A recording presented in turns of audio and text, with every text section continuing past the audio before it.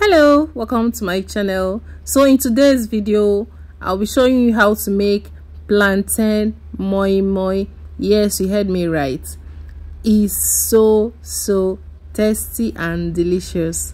It doesn't just look nice, but it tastes very unique as well. So all you have to do is wash the plantain and take off the coat. Cut or dice the plantain into little pieces so that your blender can blend it with ease, or you can use hand blender to blend it. It depends on what you have at the moment, so you use what you have to blend your plantain into a smooth paste. Thank you very much for tuning in today. If today is your first time of watching this channel, I am mummyEbubechukwu, and please don't forget to hit the subscribe button, okay, and turn on the notification bell to get my video each time I upload. Thank you very much. So this plantain has been washed. Remove the coat or the peel, as some people call it. Cut the plantain into little pieces. Blend. You just have to blend the plantain with things you normally use in making your moin, like crayfish, onions, pepper. That's just it.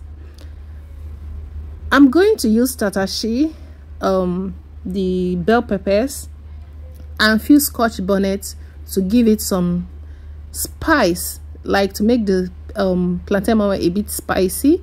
If you don't want it to be spicy, so you don't add scotch bonnet, you can just make use of tatashi to give the plantain moin a very nice color. Or you can make use of jollof rice spice. Some jollof rice spice actually give a different color to your moin, so you can add it to your plantain when blending. So I don't want to use water to blend this plantain, so I'm just going to push the plantain and every other thing I'm going to blend downward. I'm going to push it downward to the blade so that I can make it easy for my blender to blend it with ease. Just blend until you have a smooth paste.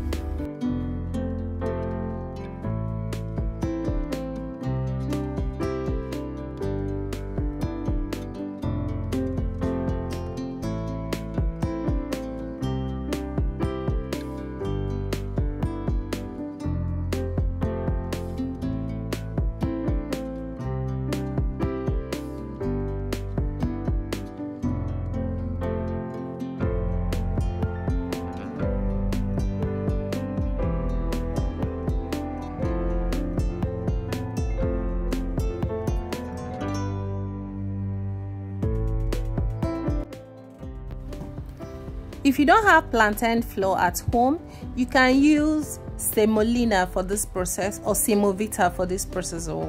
So you have options. I made use of plantain flour because I want to keep this plantain moin in the family of plantain. I wouldn't want to use something else, but you can make use of Semolina or Semovita if you don't have plantain flour at home. I use plantain flour because it's more nutritious too.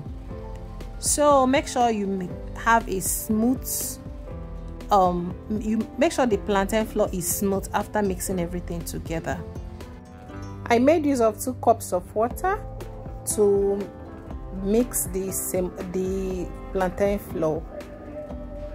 You don't want a runny plantain flour, so make sure you don't add too much water, or you add it gradually so that you can get the right consistency.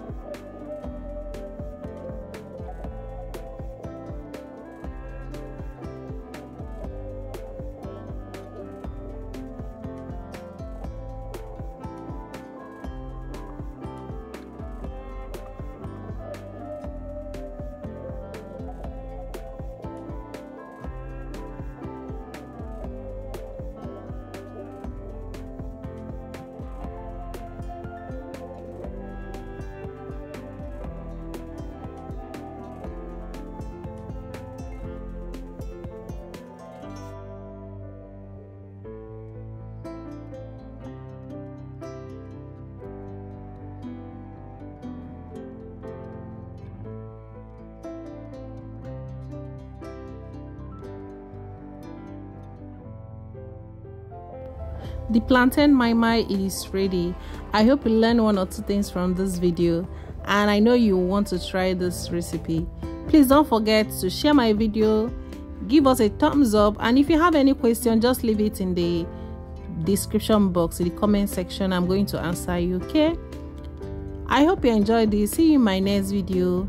Bye.